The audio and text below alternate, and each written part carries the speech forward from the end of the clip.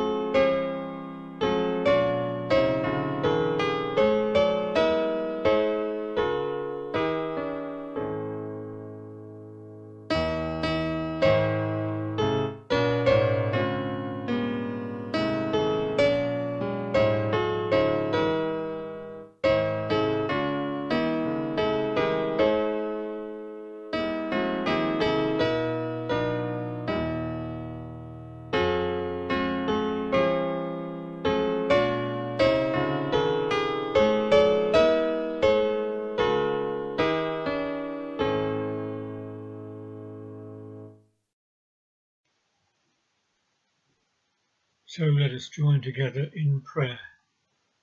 Let us pray. Praise to you, Lord, for you are a giving God. You give us a wonderful gift of a world in which we live. You give us each other to love and care for. You give us a community of faith to share times of happiness. You give us a community of faith to hold us up when life is hard. You give us tasks to do, people to love, challenges to learn from. And you give us the greatest gift of all, Jesus Christ, to be our friend and our Saviour. You give us the Holy Spirit to strengthen us for service, to which we are called. Send down your Spirit to guard us and guide us, now and in the days ahead. Praise to you, Lord, for you are a giving God.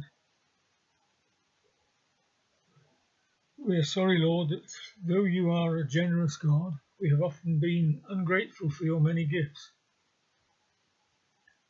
We have squandered the riches of your creation. We have ignored the cries of the poor for justice. We have been unkind to those we love. We have been hateful to those whose opinions differ from our own. We have envied the rich neighbour. We have blamed those with little for their own misfortunes.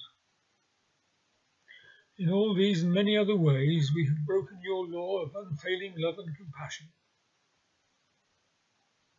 Yet you are a generous God whose mercy is endless, and you forgive those who are truly sorry for their sins and shortcomings.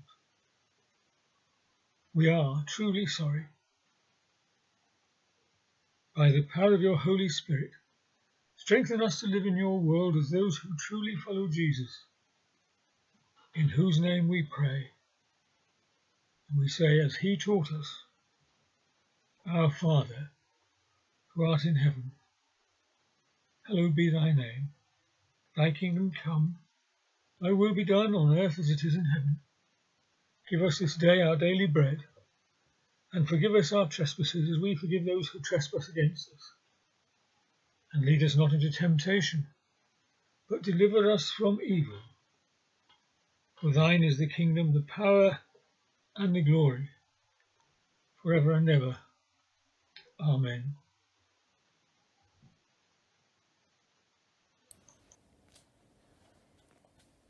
The first reading is from Matthew, chapter 25, verse 14 to 30, the parable of the 3 servants. At that time, the kingdom of heaven will be like this. Once there was a man who was about to go on a journey. He called his servants and put them in charge of his property. He gave to each one according to his ability. To one he gave 5,000 gold coins, to another he gave 2,000, and to another he gave 1,000. Then he left on his journey. The servant who had received 5,000 coins went at once and invested his money and earned another 5,000. In the same way, the servant who had received 2,000 coins earned another 2,000. But the servant who had received 1,000 coins went off, dug a hole in the ground, and hid his master's money. After a long time, the master of those servants came back and settled accounts with them. The servant who had received 5,000 coins came in and handed over the 5,000 coins.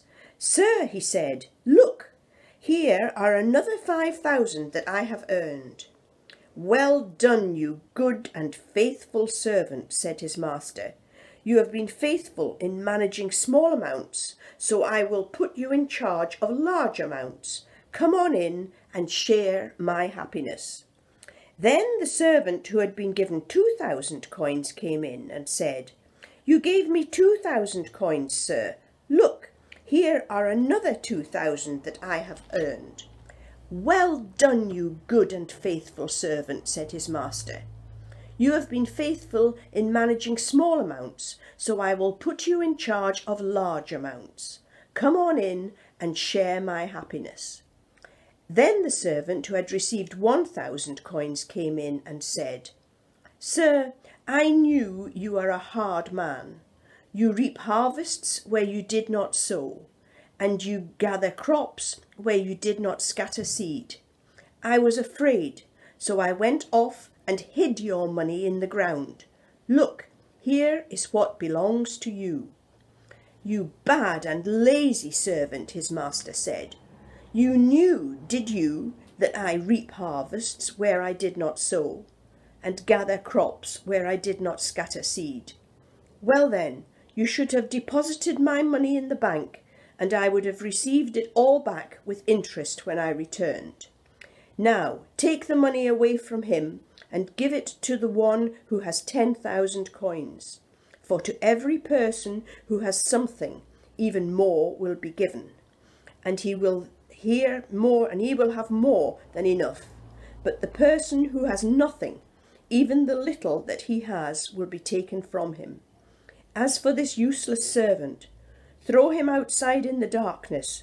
There he will cry and grind his teeth. Here endeth the first lesson. The second reading is from Romans chapter 12, verse 3 to 13. And because of God's gracious gift to me, I say to every one of you, do not think of yourself more highly than you should.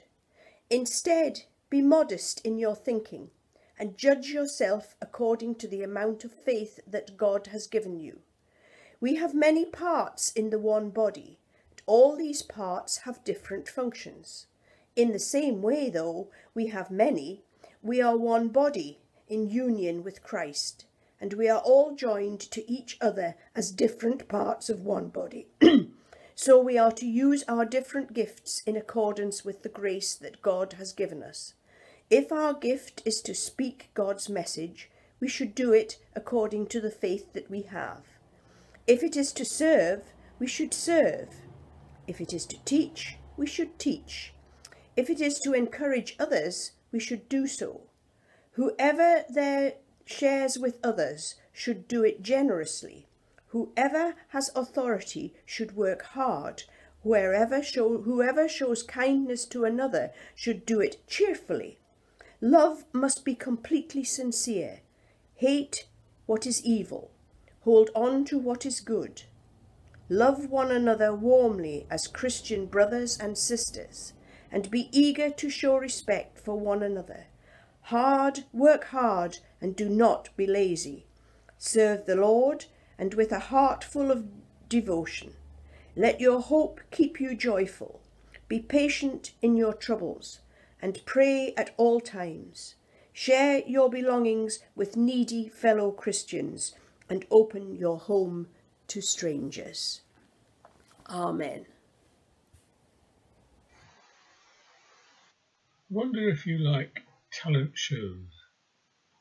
I'm not a great one for them, but I did look in on one, quite amazing one, a few years ago. It's a programme that I don't think anybody involved will forget in a hurry. There was the usual big audience in the television studio, and the judges in a row in front of the stage. And then onto the stage walked a fairly diminutive woman, probably in about her 40s. Not the usual talent seeker or talent provider for the programme. And there were some strange looks went around amongst the judges as this diminutive figure moved to the centre stage. There was a hushed whisper. Then she began singing. She opened her mouth, and out came the most wonderful voice. The audience gasped, and then started clapping. They got on their feet, the judges too, applauding and cheering. And so the career of Susan Boyle, an almost unknown singer from Scotland, was launched. She had the most surprising of gifts given her status, a rich voice, and she clearly sang from the heart. I dreamed a dream from Les Miserables. When she said that she would say singing was her life, she meant every word of it.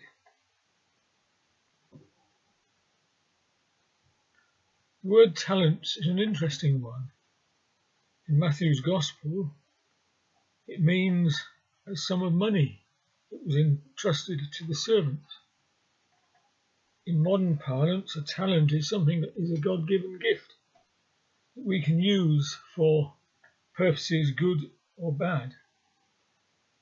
So the parable of the talents in Matthew's Gospel neatly bridges between both worlds.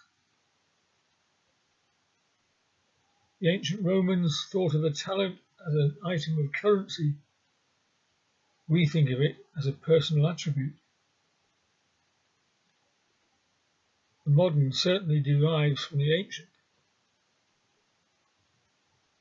The parable of the talents is set as a sort of filling sandwich between the parable of the wise and foolish virgins and the sheep and the goats.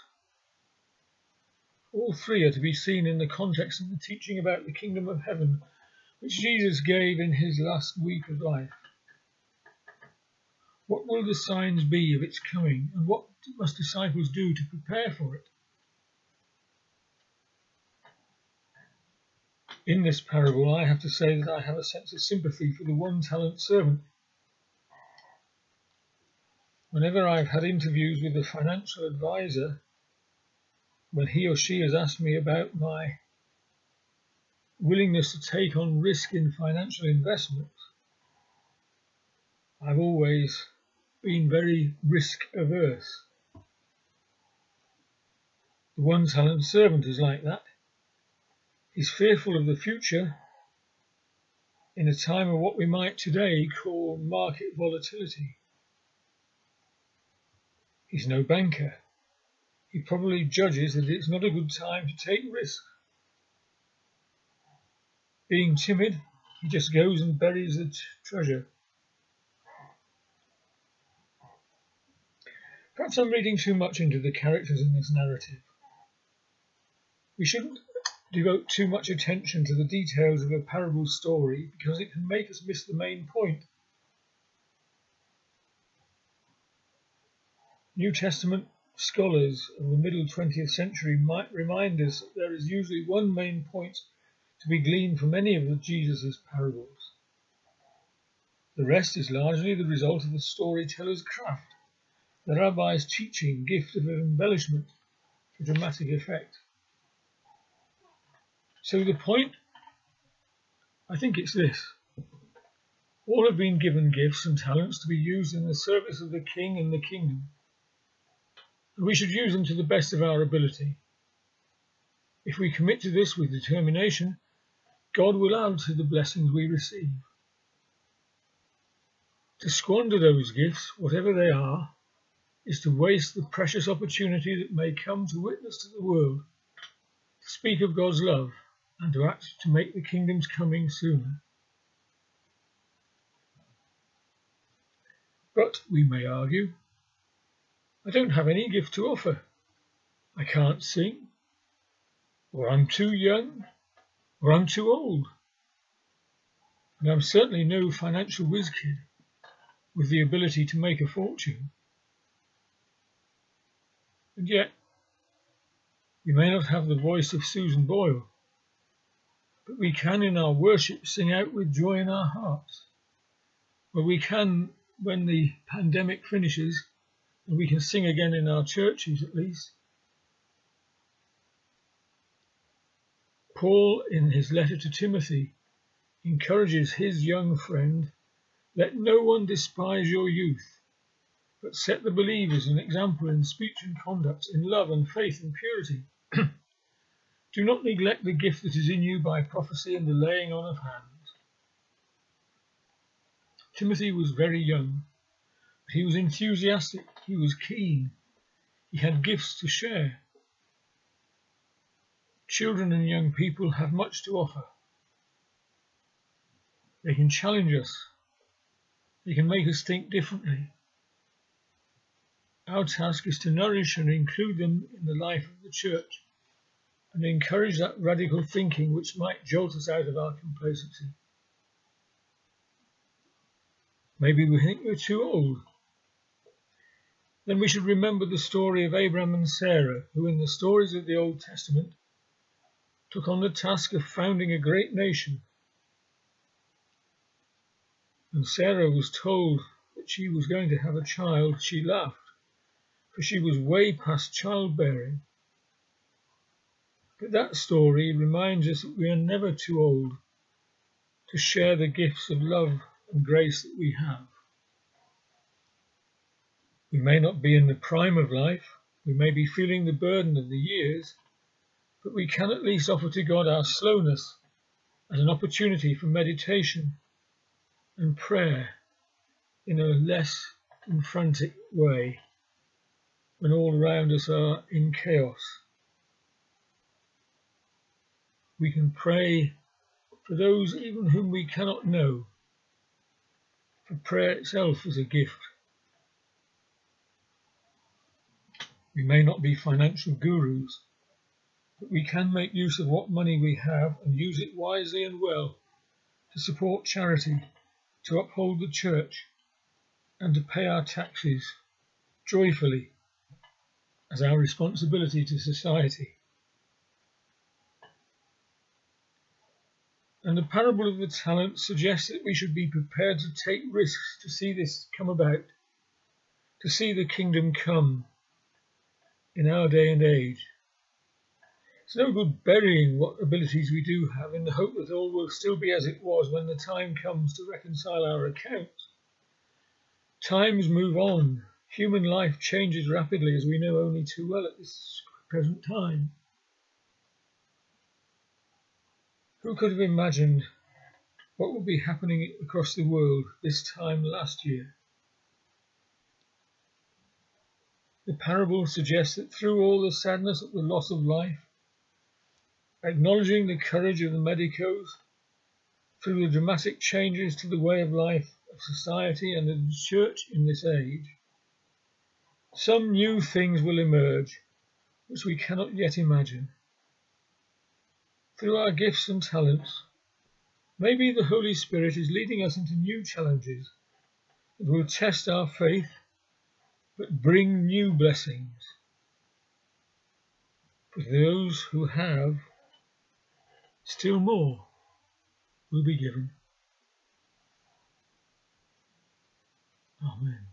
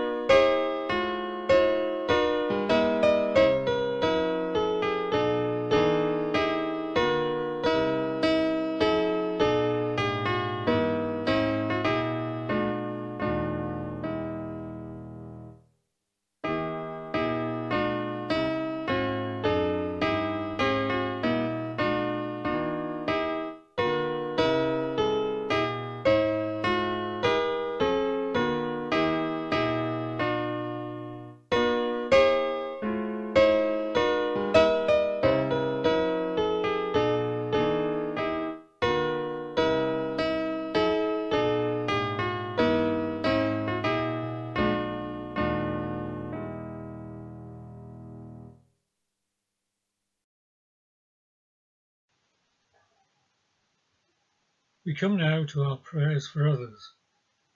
At the end of each short offering of prayer, there will be a pause for silent reflection. Let us pray. Rejoice with those who rejoice, and weep with those who weep. We ask God to help us share in the blessings and the heartaches of life. In this time of uncertainty and fear, let us pray for all those dramatically affected by COVID-19.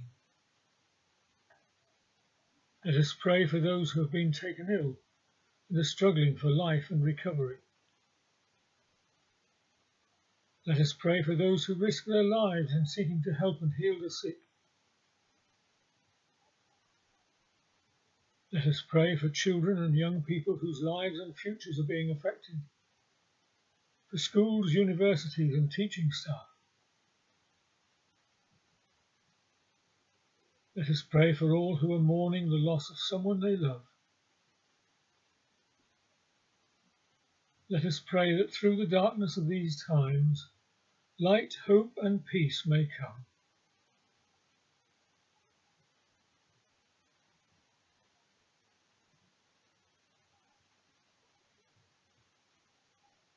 Despite the darkness, light does shine. We thank God for those joyful occasions which take away some of the sadness and bleakness of our living today. So we pray for those newly born, for their celebrating parents and grandparents, that they may grow together in strength of family and in loving commitment to each other.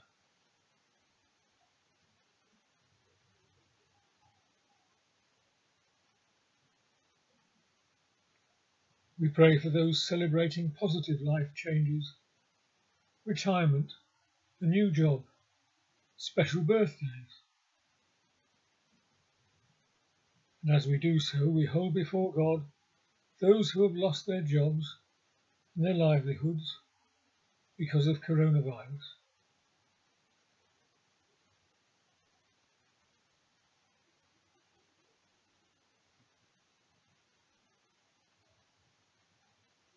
Especially at this time, we pray for the United States of America, with whom we have many ties of friendship and family. We pray for the unity of purpose and the healing of divisions in that great land.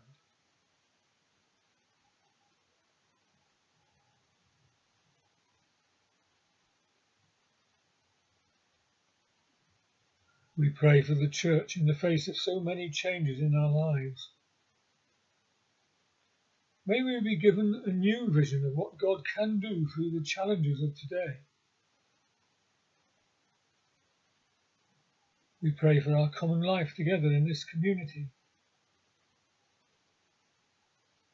and for the supporting role of churches in bringing people together.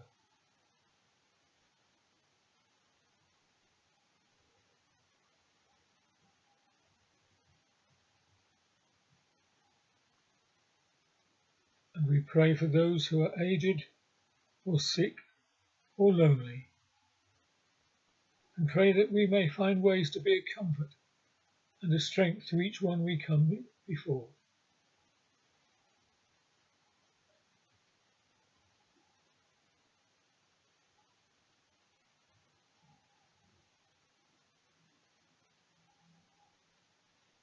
Rejoice with those who rejoice, and weep with those who weep.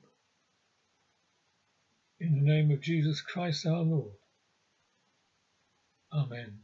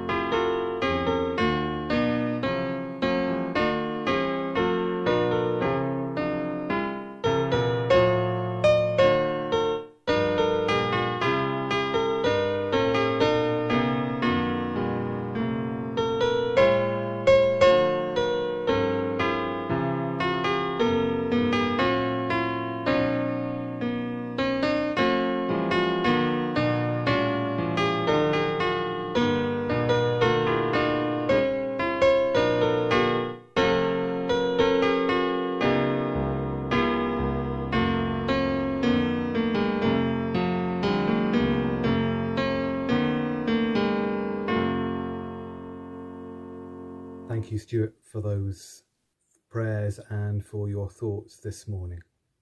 Wonderful to have your reflections to reflect upon our passages today.